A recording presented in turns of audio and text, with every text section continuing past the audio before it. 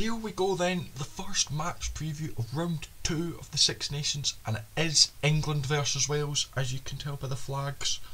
I know the Scotland-France is happening first, but the Scotland team's not out yet, and these two teams are out. That's simply the reasoning behind this. This could be quite an exciting game. Both teams, I'm not 100% sure how they're going to play, but we'll have a look. So again, we'll start off with the lineups, and England name an unchanged first 15 with 1 Marler, 2 George, 3 Stewart, 4 Itoje, 5 Chesham, 6 Roots, 7 Underhill, 8 Earl, 9 Mitchell, 10 Ford, 11 Daly, 12 Dingwall, 13 Slade, 14 Freeman and 15 Stewart. I think a few of them played well.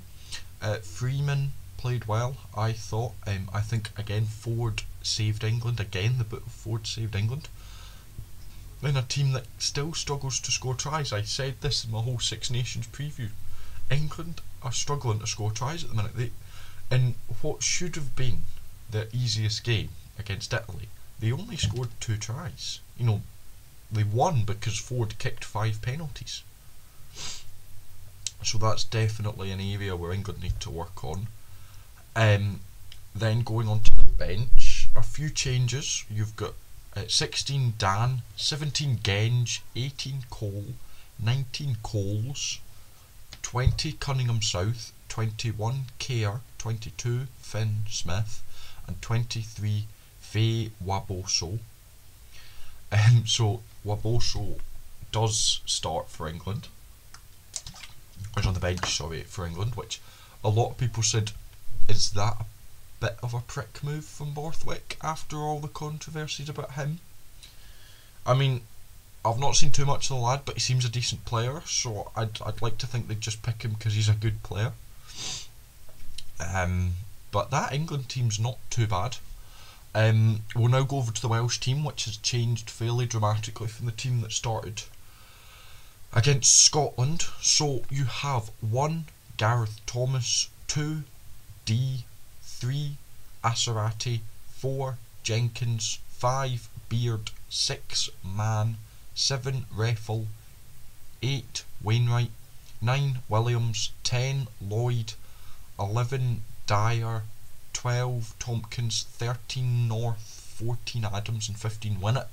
So quite a few changes. Nice to see players like Mann getting a start. Lloyd at 10 could be interesting. Rio and Adams keeping the win. I think this is a make or break game for Adams. I really do. I think if he doesn't do too well, I would imagine I can see him dropping out for the Ireland game in round 3. North is back as well, and then there's players in there like Wainwright and Williams, who I thought did well, especially in that second half last weekend. Sorry, my throat's quite bad. And then we go into the bench.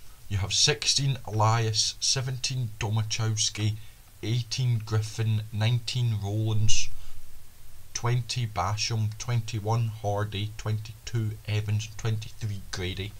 So there is your teams, both looking pretty solid. Now to have a look at the game, and this game I think is extremely unpredictable, because I think both Wales and England showed glimpses, but very inconsistent. As I said, England are still struggling to score tries. Wales, I think, struggled to get much going. They kind of needed Scotland to let them get going.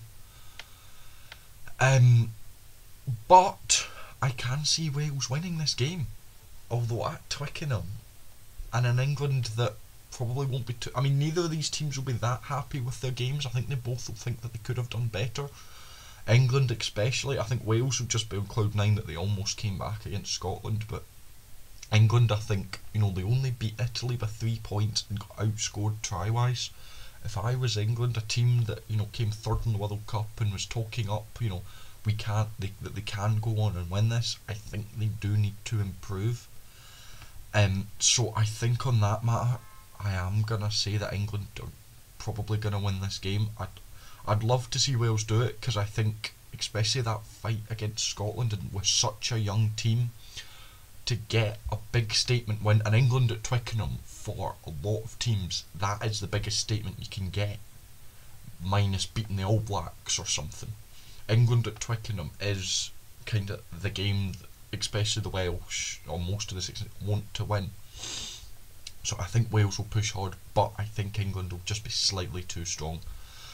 Mind you though, if Wales can keep the penalty count low, like, what was it, only 4 conceded against Scotland or something mad like that, I think they will stand a chance, because as I said, England struggled to score tries. Now, probably me saying that, England are going to score about 6 or 7 now, but you know, if Wales can stop Ford getting into positions to kick it, I think England will struggle. But I think England will win. I think it'll be tight, but I think England will take it. So yeah, let me know your thoughts on the game. Thank you very much for watching. If you enjoyed, make sure to like and subscribe. And until next time, I shall see you legends later, where hopefully in about half an hour or so the Scotland team will be out, and I'll do the Scotland-France, and it'll probably be tomorrow I'll do the Ireland-Italy. But yeah, thank you for watching, and I shall see you later.